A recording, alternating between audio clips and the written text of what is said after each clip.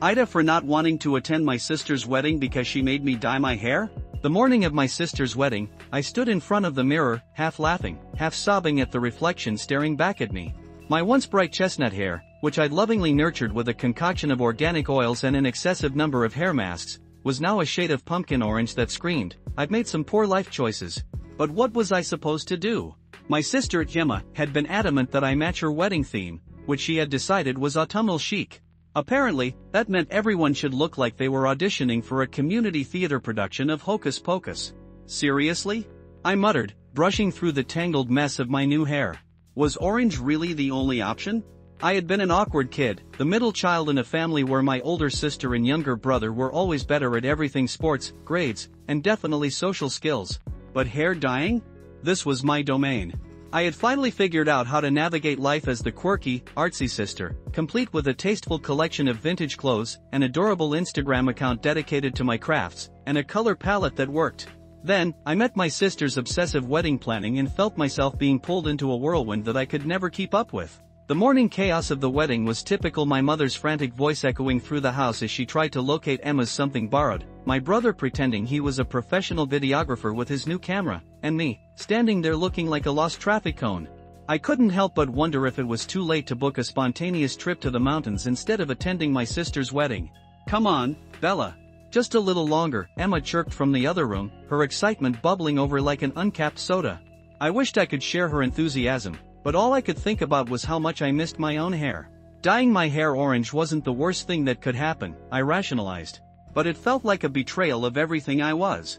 I thought back to our childhood, those long summer days spent painting in the backyard and making promises to each other about being there, no matter what. Emma had always been the picture-perfect older sister, getting straight A's, dating the best guys, and always making the right decisions. Meanwhile, I was the one who accidentally dyed my own hair green during an art project, mistaking paint for hair dye. But that was different. I had done that for myself. This felt like a prison sentence served in a shade of vivid orange. "Bella, you ready yet?" Emma called again, her voice filled with a blend of impatience and excitement. "No, I'm contemplating a life of solitude and silence," I yelled back, my humor half-heartedly disguising my inner turmoil. As I stepped out of the bathroom, I tried to give her the best sisterly support I could muster. She stood in her wedding dress, a flowing white creation that practically sparkled, contrasting sharply with my hair. She turned to me, her eyes wide with glee, and I could see that familiar determination in her expression. "Okay, we're going to have the best day ever," she said, almost jumping up and down. "You look amazing." Amazing? If amazing was code for "you resemble a citrus fruit," then sure, I was nailing it. But how could I spoil her big day with my own grievances? The guilt of being the whiny sister who didn't like the hair color hung over me like a heavy cloud. The ceremony took place in the backyard, decorated with fairy lights and an abundance of dried leaves that somehow looked beautiful in a Pinterest board but felt decidedly I'm going to sneeze all day in reality. The guests were a mix of family and friends, all wearing tasteful autumn colors that enhanced their features and made me feel like I'd stumbled into a costume party meant for a different season entirely. As Emma walked down the aisle, I couldn't help but feel a flicker of pride. She looked radiant, and her happiness was contagious, even for someone with orange hair. I stood at the end of the aisle, fighting back tears as I watched her take those steps toward her future, my heart swelling with the realization that she was embarking on a new journey. But once the vows were exchanged, and the reception began, the reality of my hair returned with a vengeance. My mom nudged me, her eyes scanning the crowd, probably searching for any sign of judgment about my colorful transformation. "Bella, don't. You think you could have added a little more brown? Maybe some highlights?" she asked, her voice just loud enough for me to hear over the chatter. I forced a smile. "Thanks, Mom, but orange was the new brown this season. It's the in thing." I could feel my brother's quiet laughter as he captured the moment on video. "You look like a traffic cone, Bella. Embrace it," he shouted, his mischievous grin lighting up his face. "Traffic cone?" I decided it was time to flip the script. "At least I'll be easy to spot in case of an emergency," I shot back, raising my glass to my brother in mock salute. The reception continued with food, drinks, and awkward family dances. My hair was now a running joke my family teased me lovingly, and I found myself laughing along with them, even if it felt a little hollow.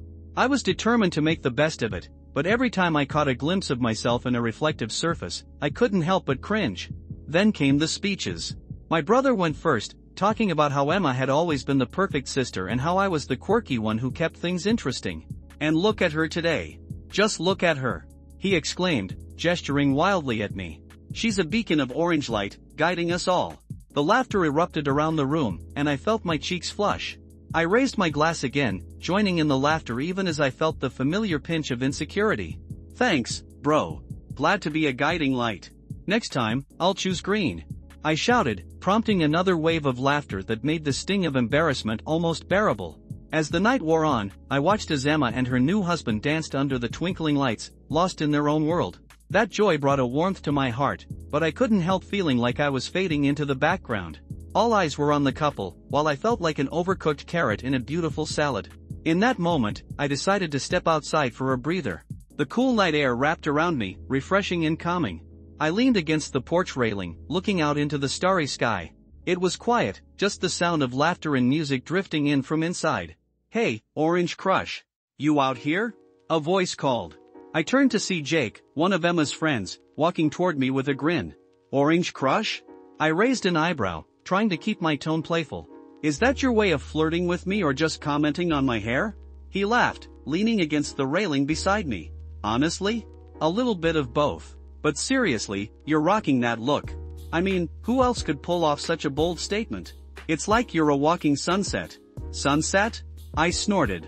"More like a traffic cone gone rogue. Still, I admire your guts. Hair is hair. It grows back. But owning a moment like this?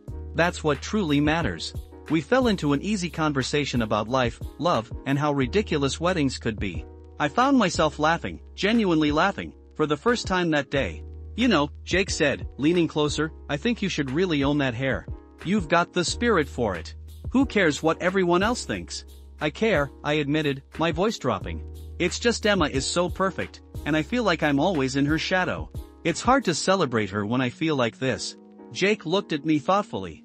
"You know, your hair is a bold choice, but it's also a reflection of you. You're not meant to blend in.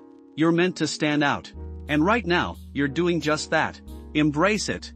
His words struck a chord deep within me. Perhaps I was hiding behind my frustrations, letting the orange hair define my entire experience of the day instead of using it as a chance to shine. By the time we headed back inside, I felt lighter, ready to take on the rest of the night. As the clock ticked toward midnight, I danced with abandon, spinning and twirling, orange hair flying around me like confetti. I laughed until my sides hurt, forgetting about my insecurities as I immersed myself in the joy of the occasion. Emma caught my eye from across the room, and she beamed at me. In that moment, I saw her happiness reflected in my orange locks. I was her sister. I was supporting her, celebrating her love, and choosing to embrace the unique parts of myself even if it came in a shade of bright orange. The night came to a close, and as I hugged Emma, I whispered, "You look amazing. I hope you know how much I love you." She grinned, her eyes sparkling with unshed tears. "I love you too, Bella. Thank you for being here. No matter what hair color you have." As I left the venue that night, I realized that the orange hair had become more than just a silly request from my sister. It represented the journey I had taken to find my voice in a world where I often felt invisible.